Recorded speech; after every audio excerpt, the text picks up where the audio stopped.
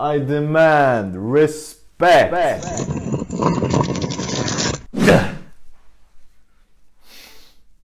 From the early ages of childhood, we are always reminded to be respectful towards others, especially towards elderly, people in uniforms, and authorities. It's very seldom that we ponder over why we respect certain groups of people, individuals, and even corporations. As a kid, though, it was a given to show respect for strange people and even addressing them in honorifics. Of course, as you get older, you realize that people take you for granted. And it's like respect from others becomes their God-given right. But what is respect and why it's an important part of social dynamics?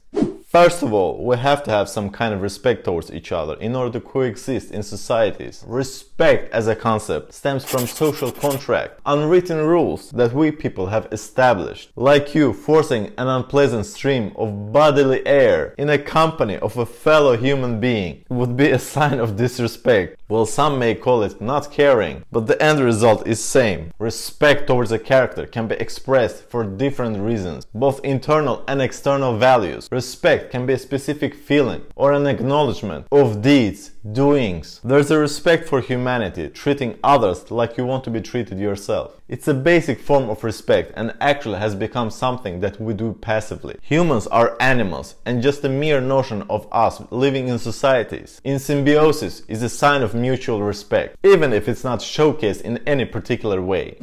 The next level is to acknowledge the diversity of backgrounds that people come from, being respectful of others' choices and how they proceed to live their own lives. And non-judging respect is crucial in environments where you have to deal or cooperate with others. Mind you, respect in this type of contexts doesn't mean that you have to agree upon everything. On the contrary, respect is highly necessary when you have different opinions. Then there is a respect for the person's work, what they bring into this world. You might not like a person as an individual, but you respect enough their work to accept them. Actually, there are cases where a person, initially perceived as an a-hole, becomes sympathetic after a while, just because their work speaks so loudly.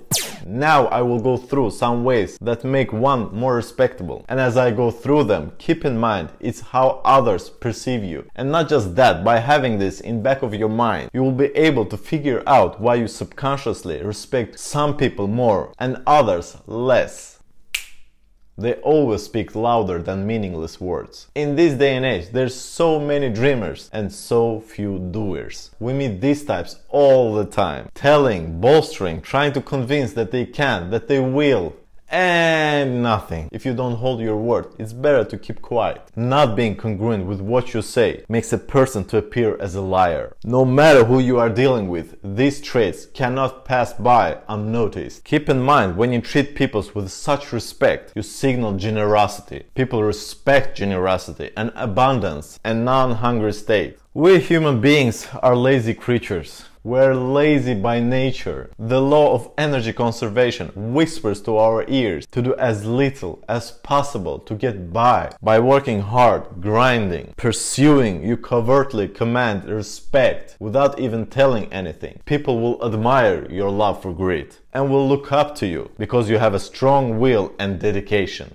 Anytime you find yourself being sucked into a dramatic situation, don't go there. Take the higher ground. You should always take the high road and avoid emotional battling at any cost. When you refuse drama in your life, it shows respect towards your own self. Prioritize yourself. When you feel that you are treated unfair, stand your ground. Stand up for yourself, and not in an emotional way. Rather rational, calm, stable. People will only respect those who have respect for themselves. Being your first priority concerns all situations in life. Speak either positively or neutral about people, occurrences and situations. If you have something negative in your mind, don't talk. Sometimes a habit of the past kicks in and an innocent negativity slips through. Rewind and save the situation, telling that you didn't mean anything bad. We have to deal with people, and it's important to be mindful how we present ourselves. Respect shouldn't be taken for granted. It's a trait earned through consistency of the character, being truthful to your own values. Everyone and everything has eyes and ears. When you act in a certain way with a person or during some specific situation, keep in mind you always have an audience. You can be stripped of all your possessions, but your character is everlasting. Or saying out.